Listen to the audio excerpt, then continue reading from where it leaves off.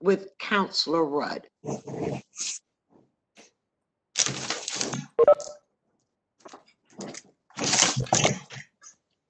Councilor Rudd?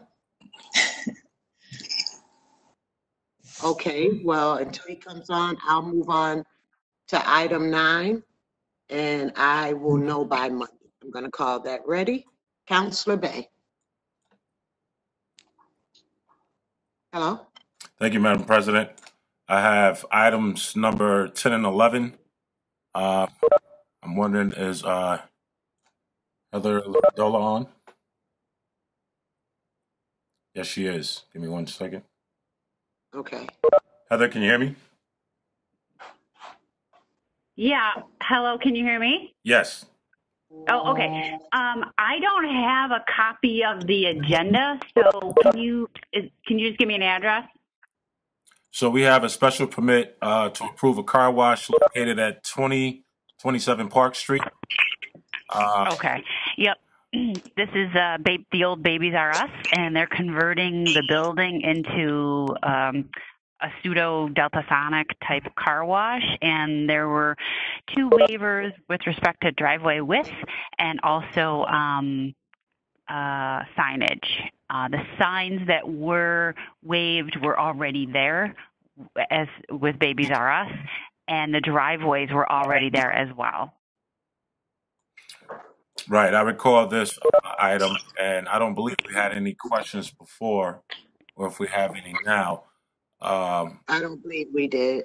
There's another address for number 11, and that is a special permit to improve an indoor amusement and recreation at 900 North McBride. We discussed this as well. Oh, yes, this is the fitness center, the women's fitness center on the north side.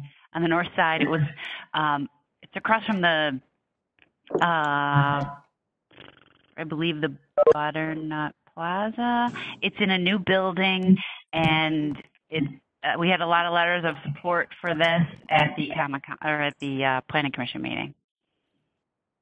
Okay. The waivers were with respect to parking and signage.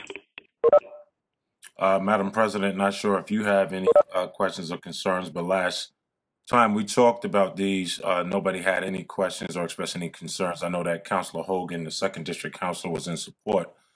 Yes. So with that said, I'll call both my items ready. Thank you, sir. Is Councilor Rudd on with us? Councilor Rudd? Okay, well, we'll keep moving. We'll move on to Councilor Green.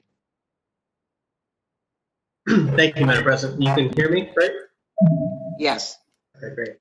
Okay, so the first one is item 15, which is the revision to the food truck ordinance. So I know we've gotten a bunch of emails lobbying us about this in the last 24 hours. So I do just want to clarify a couple things on it.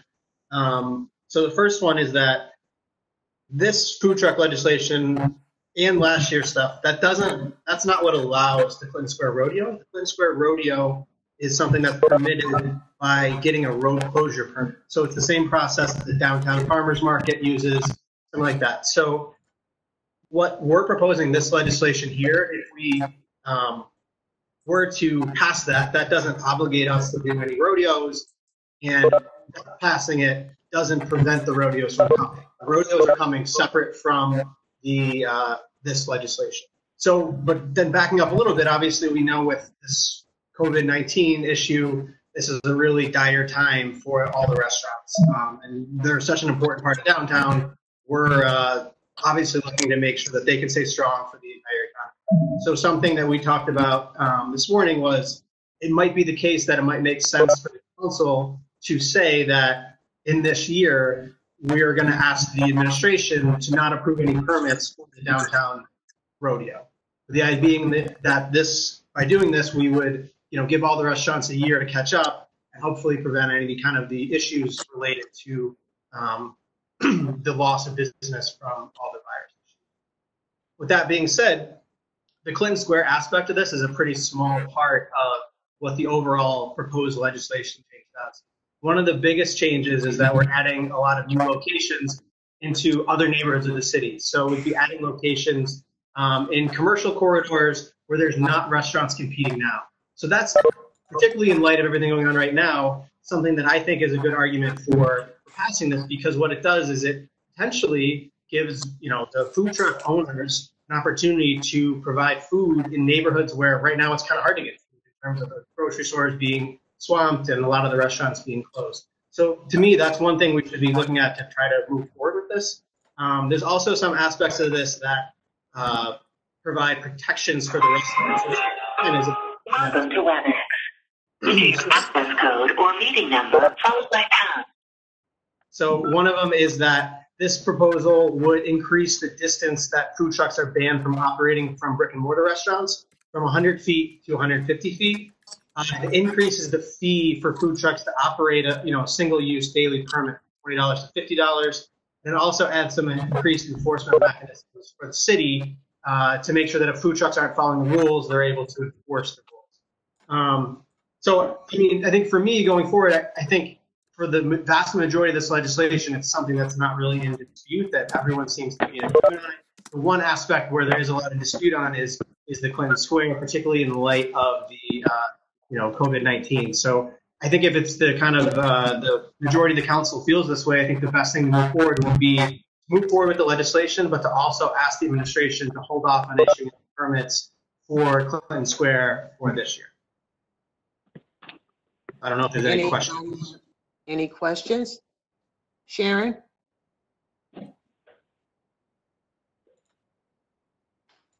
Did I have any questions? Yes, you have anything on that with the administration not moving forward with permits? Well, this is Eric Gunnis. I can chime in if you prefer, Deputy Mayor.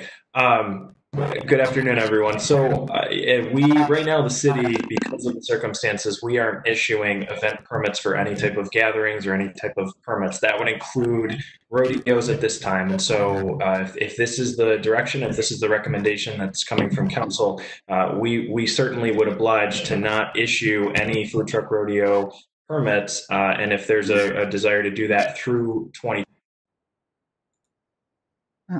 Sorry. Okay. And while we assess the situation, we certainly can hold off on issuing any rodeo permits if it's Clinton Square directly or if it is elsewhere. But that certainly is feasible, and because of the situation, because of the state's directives on gatherings, none of those permits would be issued at this time anyway. Was that Pat that had a question? Pat? Me, President? What, did you have a question? Yes, I do. It's not so much of a question, just maybe a statement. So, Eric, would that be a statement by the mayor's office, official statement on record, saying that there wouldn't be any truck rodeos in Clinton Square? Well, that would be the intention in terms of whether it would be a statement or what the mechanism would be.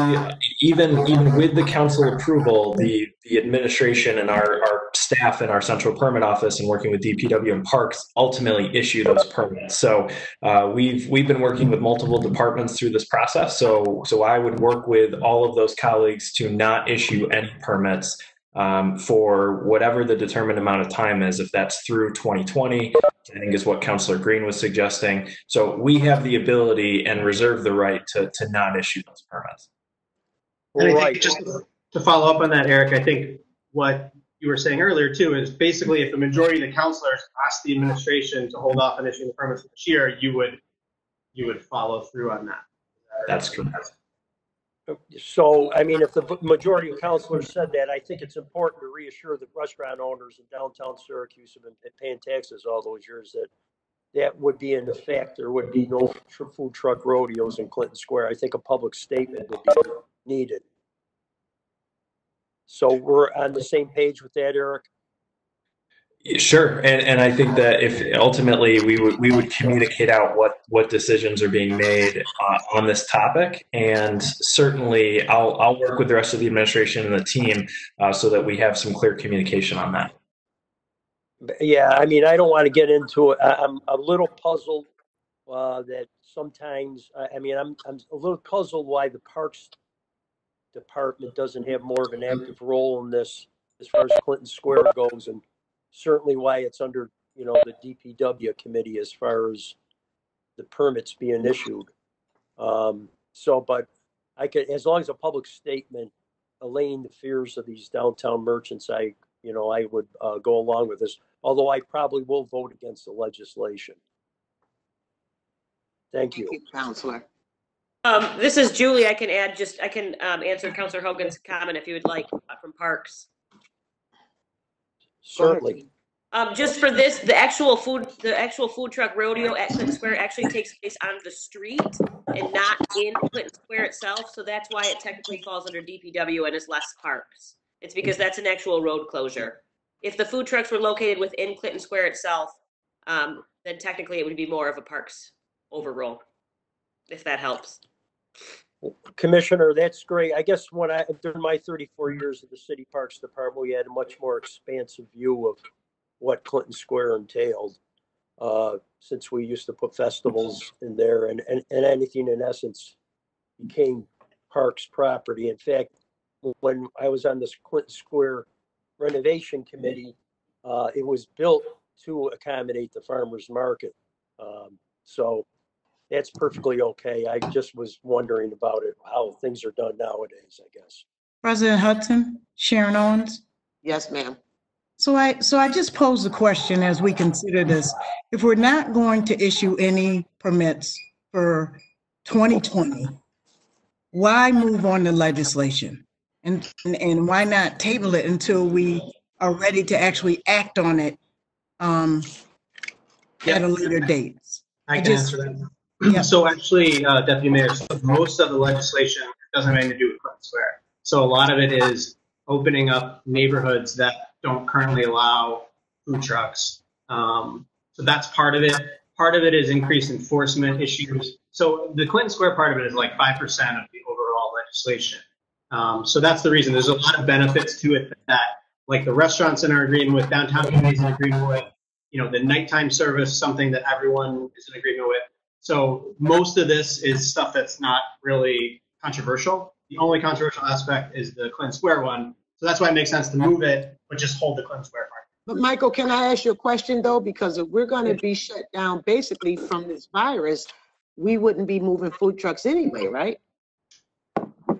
So, I mean, first of all, we don't know how long the virus is going to be. Second of all, just like some restaurants are opening takeout, I would think a food truck might be able to do that same thing, right? I mean, if you're able to serve takeout from a restaurant, potentially a food truck could do the same thing. Well, okay, so we'll move on this one because the counselors are going to weigh in, because as Counselor Hogan said, he's not going to vote for it. So we'll have a conversation amongst the counselors. President Hudson, could I say one more thing? Sure. I agree with the deputy mayor. And the counselor, I think Counselor Bay had a great suggestion. If these food trucks were maybe in areas that are underserved, perhaps like the Time of Jubilee Park or Kennedy Square or Skiddy Park, I think they would perform quite a great service maybe to those communities. But looking at the legislation, none of those areas are included. Instead, there's a few city parks in the Inner Harbor, and where there are other restaurants. So I just wanted to make that point clear. Yeah, so I think I'll share the map with you, Councilor. I think there's a ton of locations, and so I'm not sure if we're all looking at the same thing, so I'll share them. Okay. Thank you, Counselor.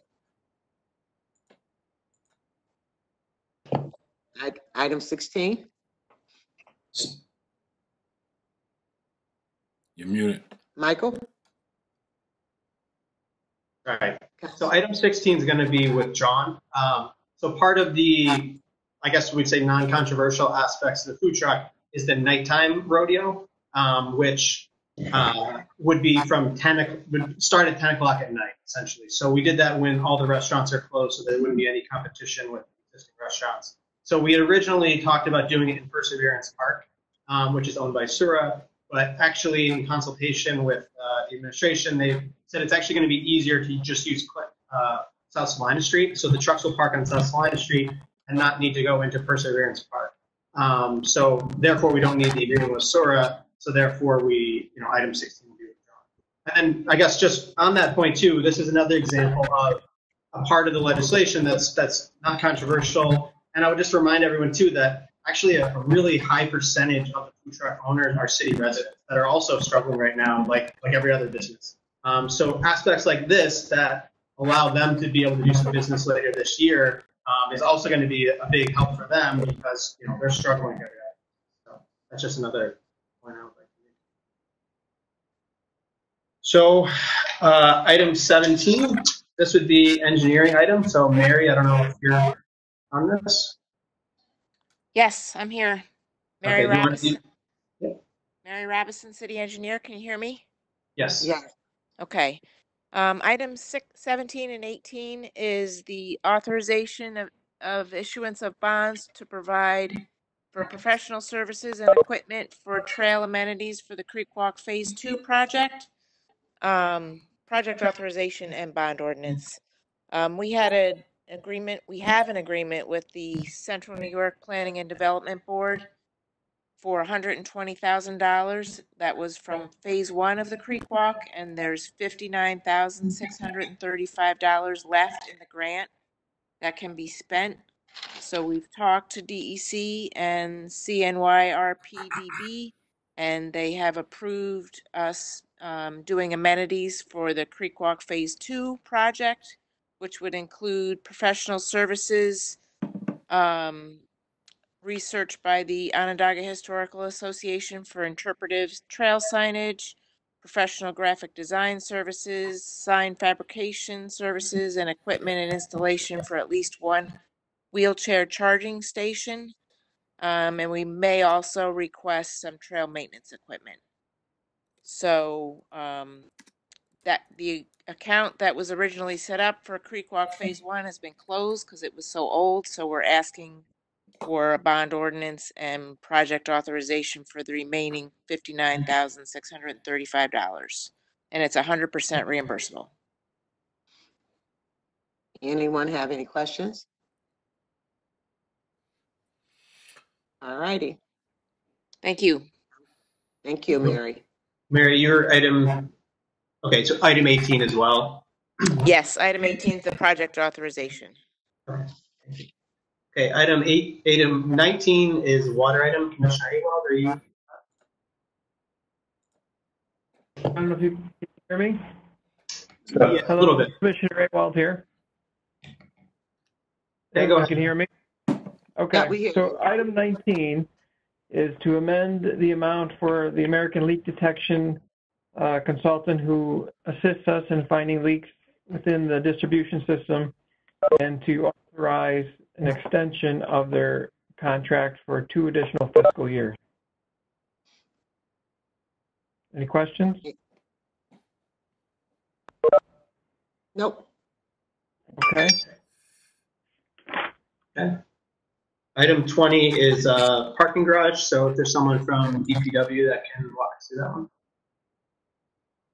Hi, it's Corey Dunham. Yeah, it's a pretty straightforward just agreement for a company that wants 50 spots in the garage. So pretty straightforward. Corey, do we always do 5 years? That's a good question. Off the top of my head, I don't know. I'm not sure if anybody else on the call has more of a historical view. One thing I do know is for some of them that we've had before, a lot of times they like to have the length of it similar to the length of the lease that someone's entering into, just because if someone's moving, they want to make sure that, if they're signing a 5-year lease, they don't only have 3 years. A lot of times that. Also, Council President, in the past, we have done up to 5 years for parking contracts. Okay, thank you. Okay. Item 21 is another water item. Hello, item 21. Request to authorize the funds transfer for from Water and Cash Capital to pay for a replacing of aging fleet vehicles. Any questions? Has the fleet manager weighed in on this? I spoke to Rich DeVesti and also our lead mechanic who oversees a lot of our stuff here at the water department. We went through all of our vehicles and looked at the ones with that were the oldest and had the highest mileage, and we looked at turning them over, and we coordinated with Rich as well. Do we have that list? There's an attachment with the letter. It was for several small van or SUVs, a pickup, and a couple, one medium dump truck, a large dump truck, a bucket truck, and that would cover all the equipment we need for right now. Any more questions? Item 22. Item 22, I'm going to defer to Eric, Director of Business Development. All right, thank you, Joe. So good afternoon again, councilors. So I work directly with Commissioner Awald on this one. This is a request that is related to our brownfield lien sale process. And you may recall this property, which is at the corner of South Salina and Walrath, was a former Valvoline instant oil change. It was at one point a car wash and was delinquent, tax delinquent for a number of years. Technically seizable, but the property was also a suspected contaminated site. And so what we've done in past years, and this property was included, was we did a sale of the liens that the city holds on the building to an applicant. And the finance department would issue an RFP. This individual by the name of Michael Grubka requested to purchase the site, and he has done so through a judicial foreclosure. So he successfully seized the building back through foreclosure. He is converting it now into a fully functional car wash facility again. He's investing about $400,000 into the project. And so as he's getting closer and closer to opening, certainly the situation at hand might delay that opening. But as a part of this, when we did that lien sale closing and worked with the law department, the intention was to also include water fees that from the previous owner, the same one that did not pay their city taxes, had accrued approximately $15,000 in unpaid water bills. As a part of the lien sale, what the city sold, the applicant paid $33,000 to the city to purchase those liens. And so the intent was to have the water fees be waived as a part of the sale. Ultimately, that was not included. So the request that we're coming back to council with is that the new owner of the facility that is converting and investing to make this into a car wash would have the ability to have those water fees be waived. Which was the intent back when this brownfield lien sale was originally approved. Okay, we have any questions, concerns? Cho? Councilor Allen, is that you or Cho? Councilor Majo?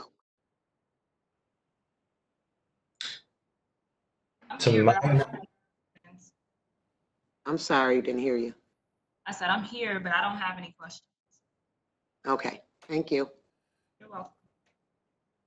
Okay, those are my items. Thank you, Madam President. Thank you. We're going to go a little backwards. I think I saw Councilor Rudd jump on. Councilor Rudd? Does it work now? Okay. Yeah, we're working now. You have okay, item. So 8A is ready. It's okay. Local law. Item 12 is the labor agreement. I will probably, after the vote on 8A, I'll probably withdraw 12, depending on how that goes.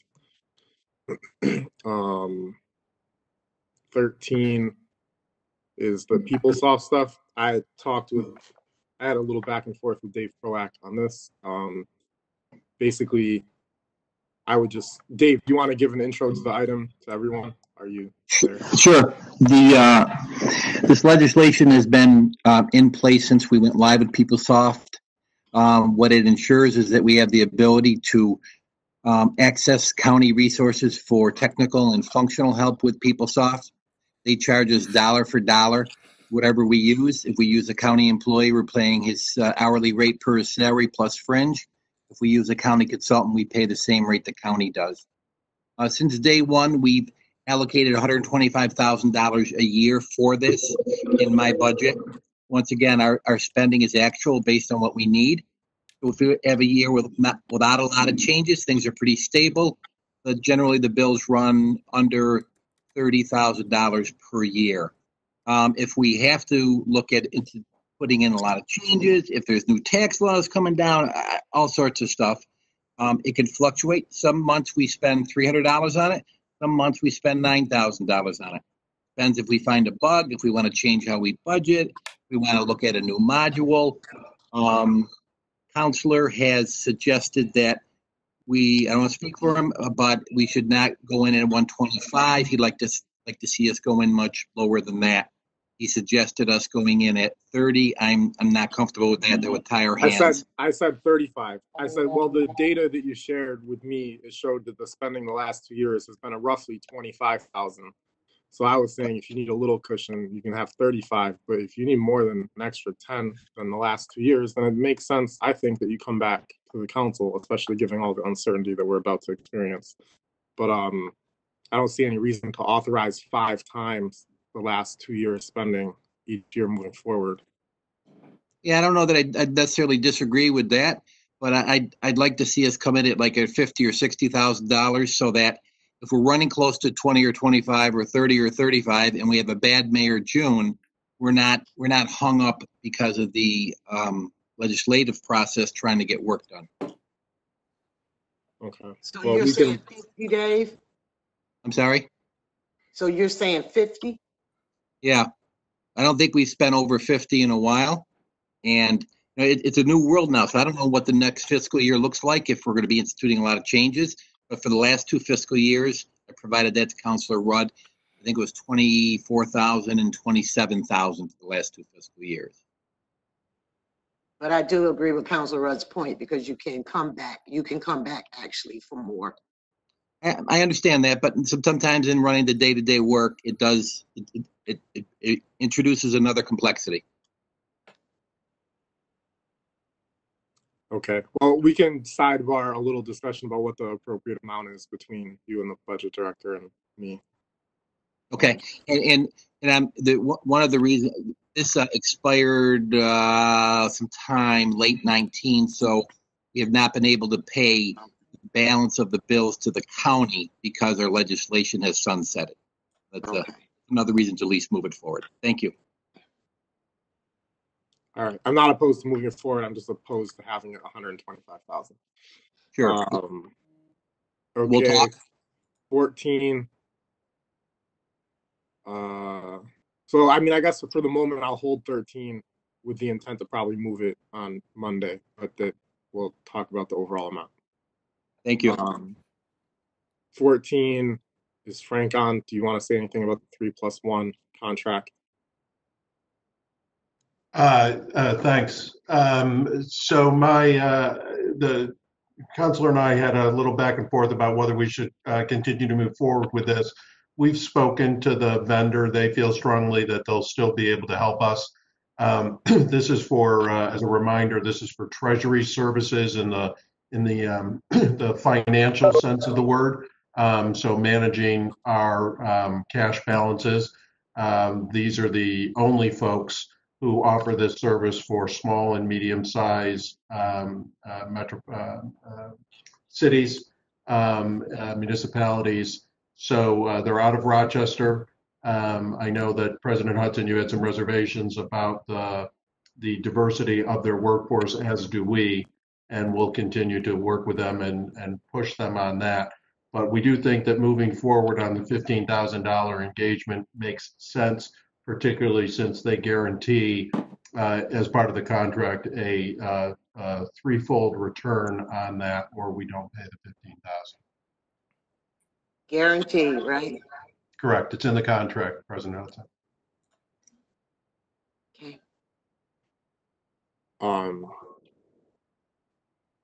So yeah, I think my thought is there's little risk, so it's okay to move it forward. Although I am suspicious, given the level of uncertainty that we have, how much we'll be able to precision in on our cash flow. But who knows? I think that's I share your concern, but given that the risk is so low, I think it's prudent to move forward. I think.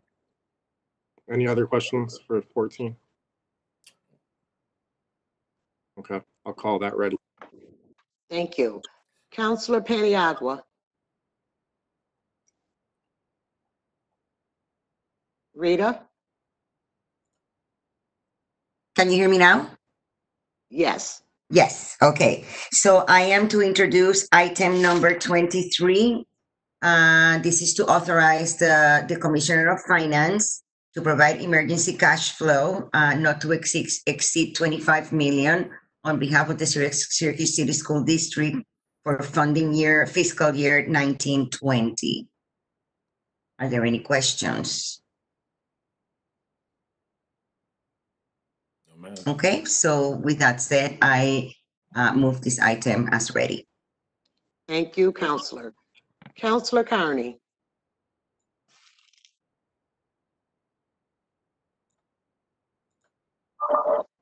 Thank you, Madam President. Can everybody hear me now? Yes. All right. So I have items 24 through 30. I don't know if Commissioner LaFave would like to walk us through those items and. Yep, I can do that. All right. Okay, item number 24 and number 25 are both requesting amendments to previous ordinances, both regarding related to capital accounts. 24, we're just requesting for locations to be added. So there's no change in any of the funding or any way that we would spend it. Just adding locations for court improvements. Okay. Any question about that? Item number 25, this is an older account from 2017. For our Burnett Park pool improvements that are coming up, the quotes came in higher than we had, so this is amending an old ordinance to allocate $59,892 towards that. Commissioner, so, turn your speaker down while you're speaking. Yep, sorry. Just a little bit. Is that better? Still a little feedback, but it's all right. Is that better? It's better than it was. It's better than it was. Okay, sorry. Item number 20, the other part of 25 is there's an outstanding balance owed to Syracuse Cooperative Federal Credit Union for $12,000. And this is just allocating that so that we can pay that outstanding bill. So I guess my question, and it's, I don't want to say specifically towards you, but it's, this is coming up in one of your items is, have we as a city, and I think this is probably more geared towards finance and the administration, have we gone through, how many more of these outstanding bills do we have either in parks or in other departments? Because this dates back to 2012 that, when I look back at it, that we owed the Cooperative Federal Credit Union for a little over $5,000. I can only speak to this one. Yeah. I was only made aware of it in the last few months, so it's the only one that I am aware of. Okay.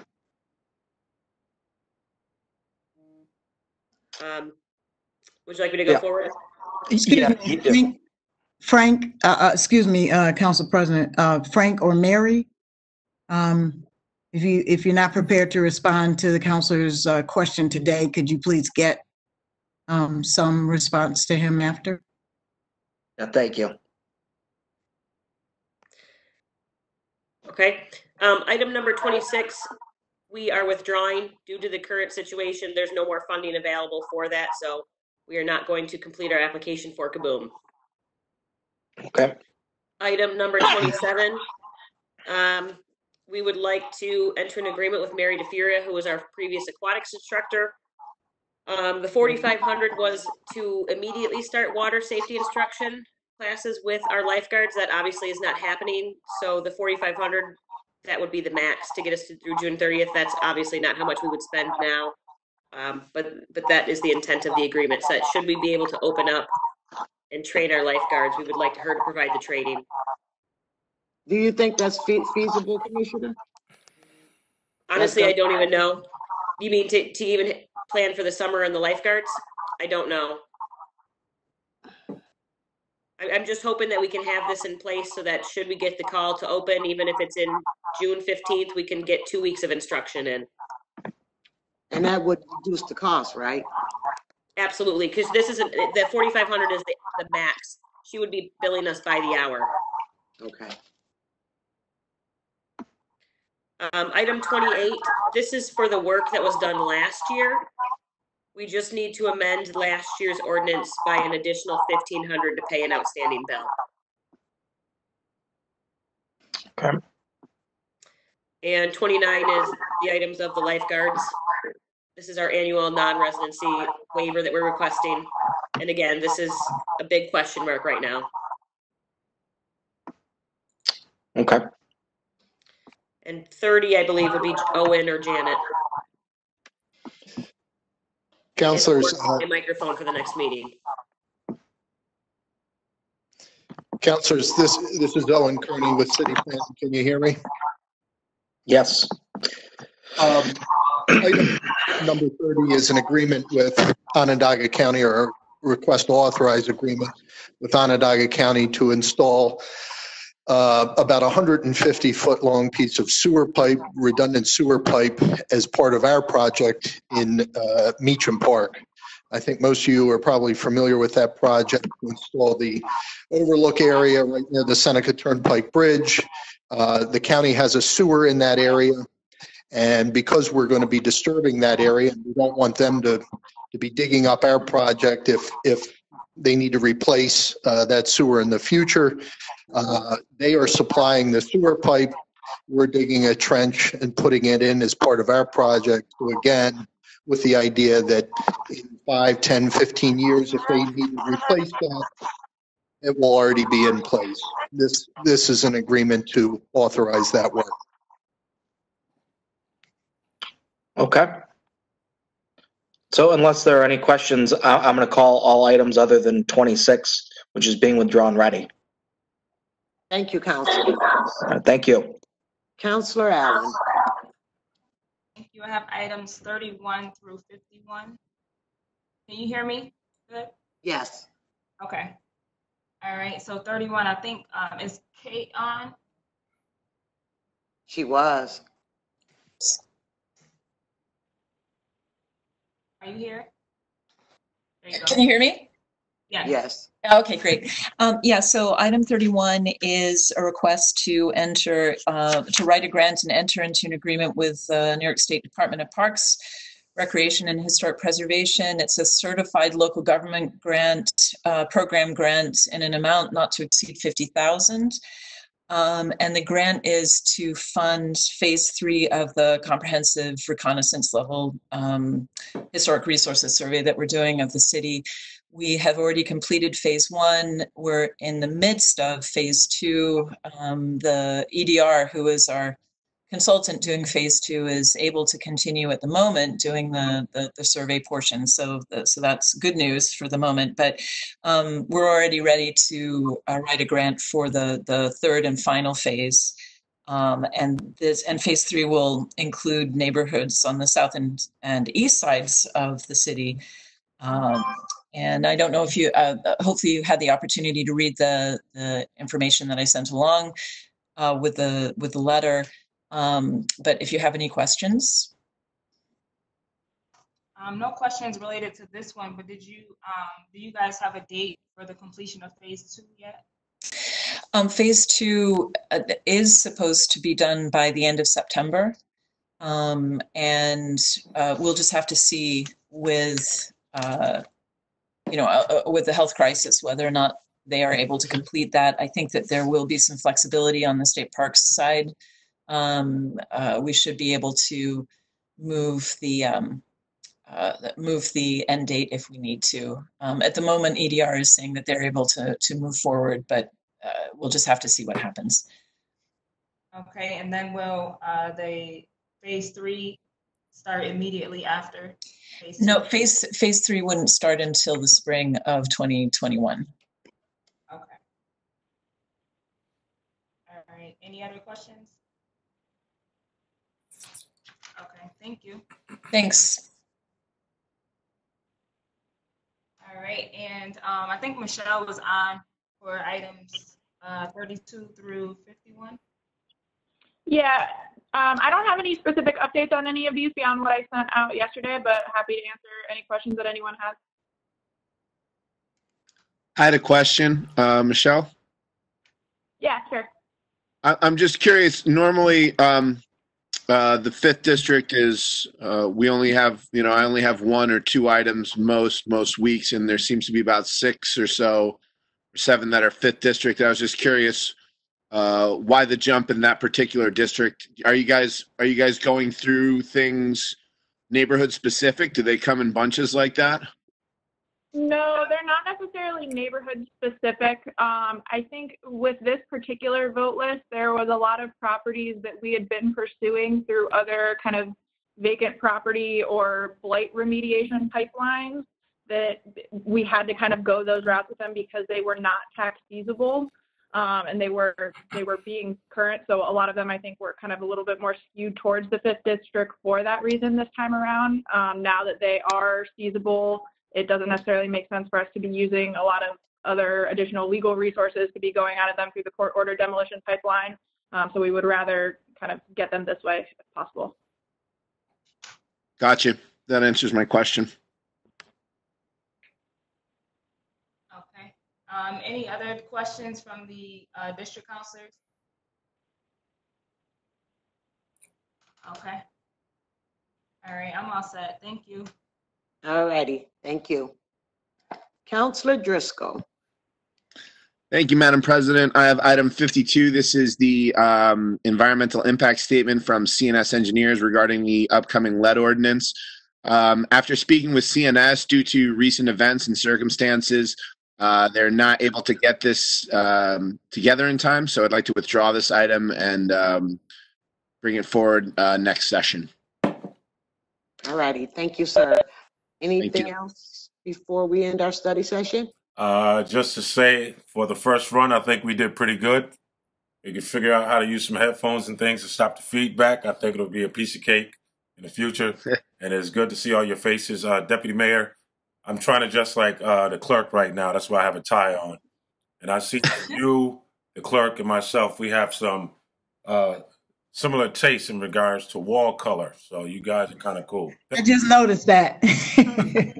I want to get on what Councilor Pro Tem said. I think that for our first go at it, we did a great job. Everyone was able to come together, and we'll just keep moving forward because we are stepping into the uncertainty. And for a technically challenged person, this was a little tough for me. So thank you. President Hudson, just for, I was asking Evan, the one only distraction was everybody beeping in. I think that can be controlled from the host to stop those notifications. Yeah, it's my intent to try to figure that one out because those beeps were killing me. Yeah. Thank you. Quick email on how to turn it off. Evan, I'm going to call you for that instruction. Last thing I want to say, for anybody who was not a part of the discussion, we appreciate you being cooperative. As mentioned, the Common Council study session is not for public comment, but we certainly welcome you. So thank you for being supportive. Thank you very much. And councilors, administration, everybody, be safe. Have a great day out here. Thank you, Madam President. Thanks, Thanks, President. Thanks, President Pro Tem, for hooking it up. Yes, sir. All right. Bye, y'all.